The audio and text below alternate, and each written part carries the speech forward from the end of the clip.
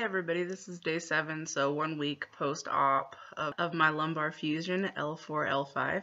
I'm doing really well. Today was my first day that I've been able to walk around without a walker pretty much whatsoever. Obviously taking it slow, using good body mechanics, good posture, and just being very cautious of what I'm doing. Still wearing pajamas and loose-fitting clothing, comfortable clothing. Today is also the first day that I really cut back on my pain medication, my hydrocodone.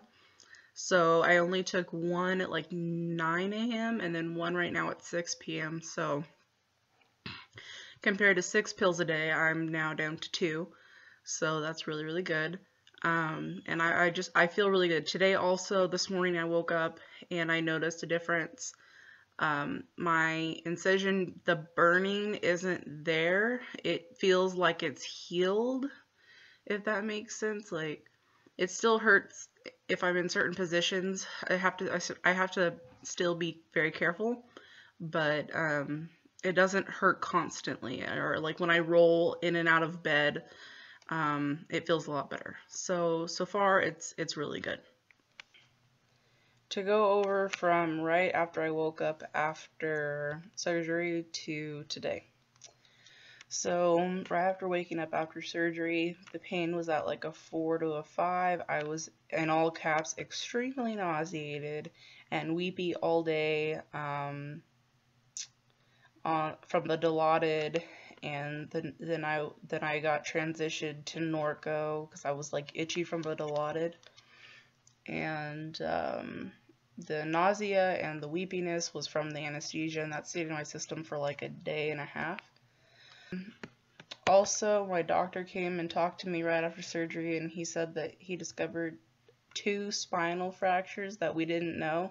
We couldn't see them from the MRI, so they didn't know that I had anything else besides just my failed disc.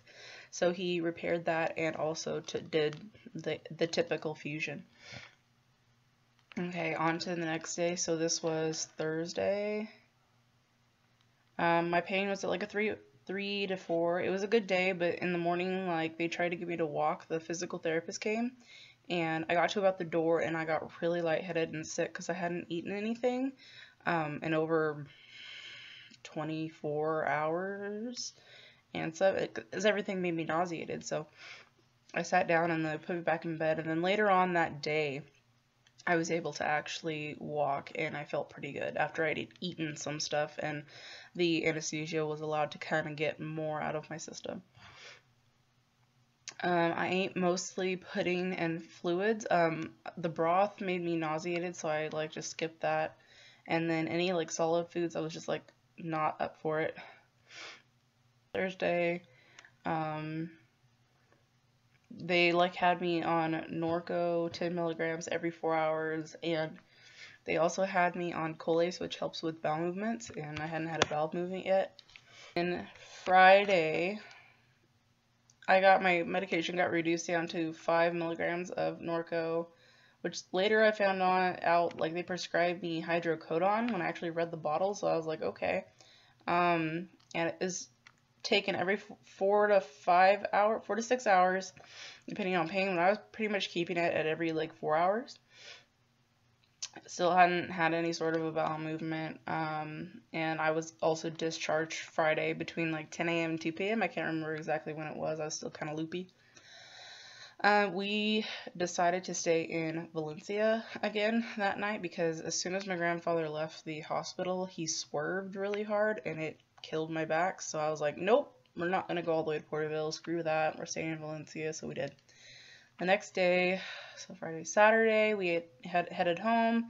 I was stronger. I felt better. Like, that ride was good. I noticed so many differences, like, between this surgery and my last surgery. Like, it was like night and day, the pain levels and just everything. All my reactions, every stage of the surgery was completely different.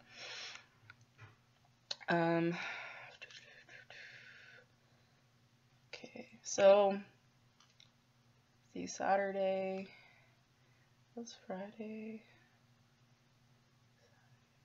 Okay, so we got home, and I was just like between the bed and then up walking a lot with the walker. My friend Sarah came to visit me, and yeah, I just kind of pretty much in bed, icing my back, turning on both sides, just making sure I'm kind of loosening it up, making sure I'm walking and whatnot, and just doing the proper body mechanics. I still had pain, of course, but it wasn't super bad. This whole surgery, like, it hasn't been super bad, so that was good. Okay, Sunday, my boyfriend came to visit me because he left me. And also Sarah came over, so that was really nice to hang out with both of them. I attempted to try and sit in the recliner, and that didn't work out for me. And I attempted to try and sit in a chair, and I think that worked, but finally we figured out that I could lay on the couch. So I was really happy about that, because then I wouldn't be just confined in this room or a bedroom. I could go in the living room and participate in events. So that made me happy. I still couldn't really sit yet because of the pain. Like, sitting's not good for you anyway. Okay, so then the next day, Monday, like late Monday, I figured out that I was actually able to sit at this point with pillows as support. And I also was able to have my first bowel movement. Woo, fun. TMI. But of course that was with aid from this, like, Miralax drink stuff, and then the Colace that I've been taking religiously with the pain medication. So I felt a lot better about that. That was Monday. Okay, Tuesday, which was yesterday, I was feeling a lot better. I was by myself for most of the day. Sarah came over in between her classes and hung out. And the cleaning lady was here, and I was able to sit in the chair slash like lay on the couch, and then really got my walking in. I have my Fitbit on, so I'm using it to track, making sure I at least walk a mile a day, because that's the goal for the first 2 weeks. So I'm doing that, making sure that I'm drinking a lot of water, and my grandparents have me on like pretty much a vegetarian type diet right now to help me like not gain weight and to kind of like shred this extra water that I have in my body right now. And then last night my grandpa talked to me about kind of weaning off of the pain pills, because I'm getting towards the end of them anyway. So I was like, okay, I'll see what I can do, but if I'm in pain, I'm gonna take more pills, blah, or go back to what I was doing before. So I took them till last night, and then I didn't take the 1 a.m. or the 5 a.m., but I took the 9 a.m. and then I didn't take anything until 6 o'clock right now, after dinner, and then I took everything. And today's been the turning point, because like I was able to get in and out of bed without my walker. I was able to walk without my walker. I kind of hold on to my back with one hand as just like a pressure support, because it feels better when I do that.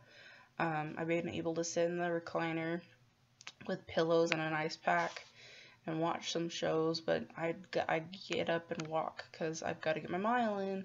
Plus, you're not supposed to sit very long or lay very long or whatever. And I'm at that stage now where I'm walking mostly independently, so it's really good.